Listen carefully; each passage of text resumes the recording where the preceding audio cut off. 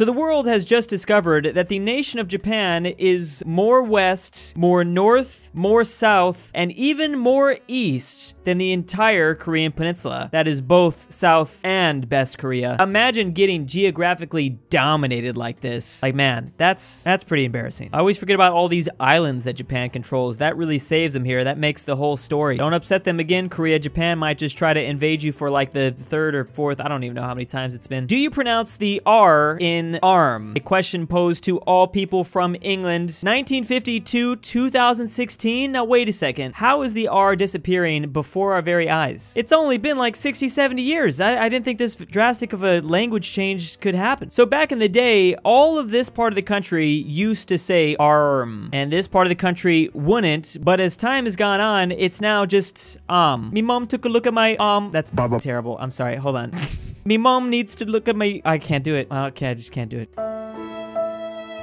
So what has happened exactly? Like, did all the ARM pronouncers get oofed by the ones that didn't pronounce it? That's the only thing. Got put in camps or something, I don't know. The theory is things like television, radio, the internet, just media in general has helped homogenize the language. Did I say that word right? I think I did. The population of Las Vegas, 1984 versus 2021. It looks like the city has tripled, maybe quadrupled in size over the last like 30 years. Also, small detail, I don't think we're supposed to be paying attention to this, but the water looks a lot less filled over here. That could be bad, I think. This is all the Californians escaping, man. I'm thinking of doing the same thing. What's even crazier is like literally no one probably lived in this location like maybe 100 years before this. Each letter of the alphabet and what corresponding note in musical terms it goes under in the alphabet song, you know, A, B, C, D. So the first notes of the song A and B are actually in the key of C. It's like they designed it like that. But C is in the key of G. I don't know why this is funny to me. And so is D, and then E, F. Man, it's a basic ass song now that I think about it. Average number of languages spoken by the EU population. I've always wanted to know this. I don't know why it's taken me so long to figure it out. So in terms of Western Europe, it really looks like the lowland countries are killing it. And that's probably because they're squeezed in the middle between some major nations. The Dutch are speaking 3.2, so I'm assuming that's gotta be like German, French, English, and then who knows, maybe even some Nordic. It's too bad that the Swiss aren't included in this because they speak like 3 different languages. Isn't there 3 different official languages here? And I think it's little old Luxembourg that actually has the most with 3.6 languages. What could the 4th be, honestly? I mean, I know they have a lot of rich people there, so maybe it's like people from outside of Europe even, I don't know. It doesn't really surprise me that these islands that only speak English have like very low numbers here. Like, obviously, they probably just speak English. I don't even know what the 0.6 could be. Maybe a little bit of French or German. Weird to see Portugal right next to Spain, but they're also on the same level of England. Like, they really don't like Spanish, I guess. They is only speaking Portuguese.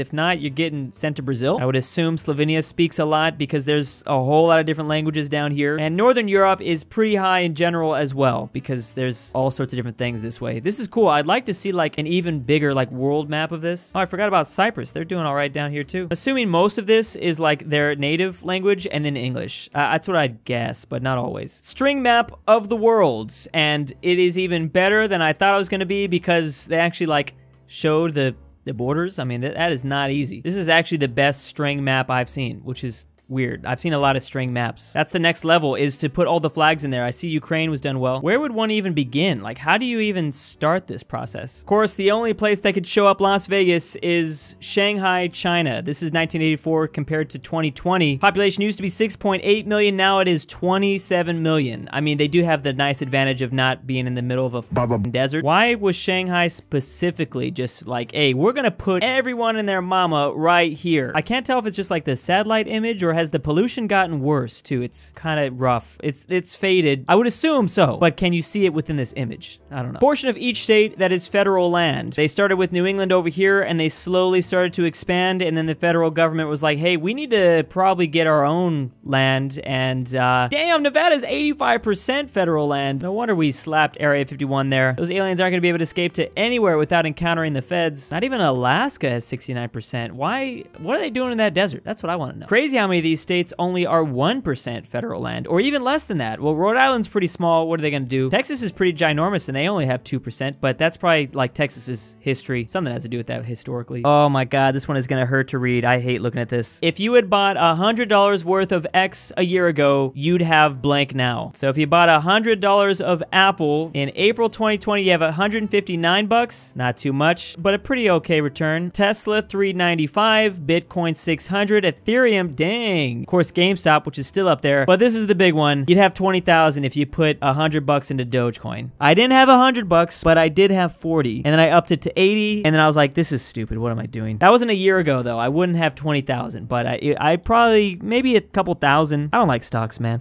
Stocks. All right, I just had to redo this because I had no idea that ClBlr is, I don't know, it's like a store or chain or something like that. I thought this was just showing like the counties with a city named ClBlr. I'm like, well, there's a ClBlr city in LA. I guess this explains a lot. We don't have whatever ClBlr is in the West, the entire West, so that's why I have no idea what the hell this is talking about. These people love ClBlrs, though. I mean, that is a northern state thing, I guess. What is ClBlrs now? It's just a burger joint? It's a burger joint. It's like popping off, I guess? I mean, dang, it's expanding everywhere. It looks a little familiar. I'd be down to try that, I guess. Ugh, glass of milk with your, what is this place? AirPods revenue versus top tech companies. Basically, this is showing tech companies versus just the Apple product of AirPods. They are third in this list, making $23 billion. I do not have AirPods. I'm afraid to get them. I don't want to look even douchier than I am now. Netflix is just barely ahead of this tsunami that's coming, but who knows if that's gonna last. Netflix is, I thought, going down in value, so they might actually get passed up. Adobe's making that much money, man. Adobe. Thank you, Adobe. I'm actually more surprised at this chart seeing some of these companies make as much as they do. Like, how's Snapchat making that much money? I wanted to do this on video, but I'm like not nearly as talented. Like, this is a gingerbread world map, at least of the Eastern Hemisphere. I wanted to do the full, like, I want to do like a full world map cookie version, but that did not turn out good. This is actually pretty amazing, although it looks like Europe is a little bit larger than, you know, it's fine. I bet you this person's from Europe, that's probably why. Also, that's a thick Africa, damn, and a big old Madagascar. This is really difficult. Like, how do you put it in the oven and then like make sure that it doesn't get too big? Like, how does the shape stay? Like, doesn't it expand a bit? I don't know. I'm not Gordon Ramsay. I gotta ask Gordon Ramsay. How am I just now hearing about this? 7,000 years ago, the Baltic Sea looked something like this, and it was actually a lake. I'm assuming it looks like this because a lot of things were frozen. There was a lot of frozen land back in the day. This was like during one of the ice ages. Now I'm imagining that little squirrel probably was the one to bust open the lake and introduce to the Atlantic Ocean. Did he like try to get his nut and then it like opened up the floodgates? There was actually a little bit leaking over, and it was through Sweden. Oh, so there was kind of a strait or something like that. This is kind of amazing to me to see this drastic of a geographical formation happen only a couple thousand years ago. Like, doesn't this stuff usually take thousands of years? I guess ice ages changes everything. Finland lost like at least 50% of their land, it looks like. It explains why Finland is kind of just made up of a bunch of islands. So is Sweden a little bit. Norway got those big old mountains, so that's why they were saved. They weren't going underwater. There wasn't even close to being like a Denmark. Denmark is just Germany. I'm just so surprised. I did not know any of this. Top 10 busiest flights in Europe. I wish it was organized, like which one is 1 through 10. I'd imagine London and Dublin. That's got to be kind of high. Then London to Amsterdam? They're not going to Paris? France is just staying inside of France. A lot of people just like to fly in France. I guess it's happening in all the inner countries. Spain, Italy, Germany. There's not a whole lot of international stuff going on here, surprisingly, but you would think that some of the most popular flights would actually be like further away. Like, you could drive to these places, but maybe they just don't like to drive. I don't like to drive. What am I talking about? Knowledge of French in Canada. Unsurprisingly, it's all in Quebec, but that's we know that. And obviously, everything kind of west out this way doesn't know a lick of French. It's all like 0 to 9%. I bet you it's all like 1 to 2s out here. Weird to see this small part kind of have a bit more French knowledge. I don't know why that is. Interesting though to see that some neighboring counties know a little bit of French and then others don't know any. Like, how can you be here and not know any French? I bet you like a majority of the people that live here are like in a dot right here, and then these people are in like a dot right here. So they're not even close. I mean, they barely can consider themselves neighbors. There's only one place out of Quebec that speaks at least over 50%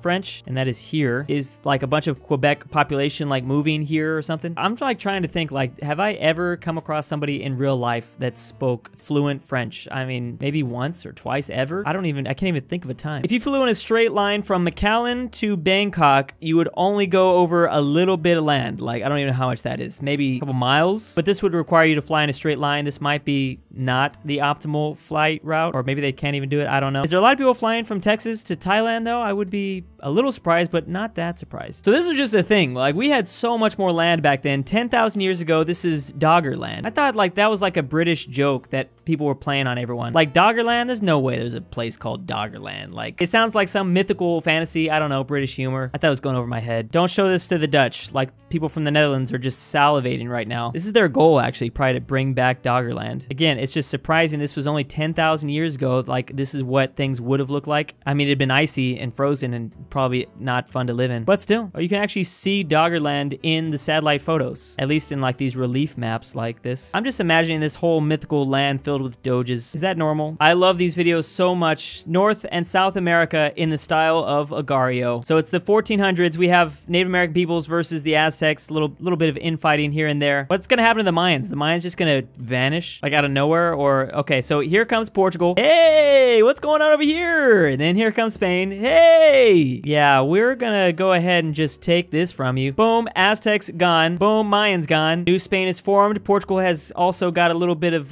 the Brazilian colony up. Neo-Incan state, Inca's gone. And slowly Spain is gonna spread on the western side of South America as Brazil grows bigger and bigger, I'm assuming. Here come the French, 1580 something. So they're gonna make that little Quebec thing right there in New France. Everyone's joining the party now, man, all these balls.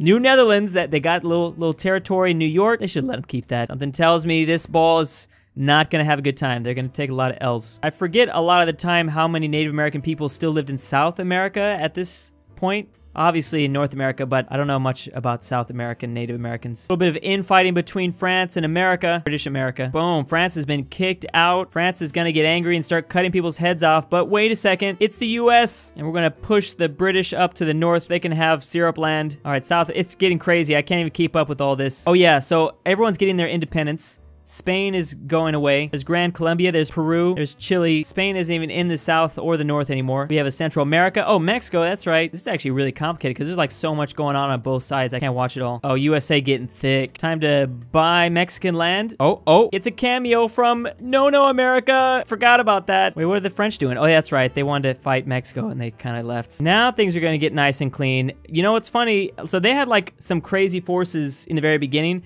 But for the most part now, like 100 years until modern times, things just stay the same. I mean, a little bit of bumping here and there, but you know, it's never a little bit of bumping never hurt anybody. Oh, well, there's that. Forgot about Japan. But you know, hold on, waiting for the British to come attack art. There it is. Distribution of the surname Ryan in Ireland, 1901. I didn't even realize that was an Irish name. It's all in the southern part of Ireland too, so they weren't fans up here. What's famous here? McDonald's? Is this where they had the Macs? Basically, if you come from this place, your name's Ryan. They probably just named each other Ryan 2, 3, 4. Oh yeah, go talk to Ryan 69. Now that was the best one. How many beers can you buy from an hour of work? So in California, you can buy 17. What? That's a lot. Whereas in other states like Wyoming, you can only buy 5. This is based on wages of 2020, and they're using 24 packs here of these two. Okay. Yeah, basically don't move to Wyoming then. Is that the worst spot? Or just any of these single digit states, honestly, like it ain't even worth it. I say work for an hour and then come home. You don't need any other expenses in your life. We have the Human Development Index, Europe, and the countries that are higher than this HDI. Basically, this is just a statistic that composites index of life expectancy, education, and per capita income. I'm just really surprised to see all the countries that are higher than the EU. I didn't think they'd be beat out by so many places. UK, Switzerland, Norway, all right. North America, I get that. Oceania on the board a little bit. Higher HDIs here in New Zealand and Australia. Even Singapore, Taiwan, kind of shocked. Japan, South Korea. This is weird to see. I didn't know that. Dog breeds and their genetic profile, which I guess dogs can be either wolf-like, herders, hunters, or mastiff-like, basically like German Shepherd-looking dogs. Top on this list with the most wolf-like genetic profile is actually a Shiba Inu. Kind of funny, like Shibs are such memes, but damn, they're so just like angry sometimes, or just like, I don't know, little dicks sometimes. Obviously, most dogs were bred to be hunters, or at least a form of hunter. I mean, they weren't all like running out there. Some were just used for like their nose, the Basset Hound. And then we just got like the guard dogs, just like military dogs. And big thanks to the patrons of May. Drew's Argentinian Grandpa. I'm About a Nut. LuxembourgLover. Poppy Drew Woo. I Love Drew Durnil. AryanAfterHours. Stormtrooper 501. Zeffi. Patrick C. Manny 74. Kaylee K. M203 BrushEm. Ian L. FusionWolf. Anthony G. EpiNick. EpiNick. Elijah Senpai. Dalton D. Call of Tortoise. Anikyte. Aaron F. And Aaron F. 2.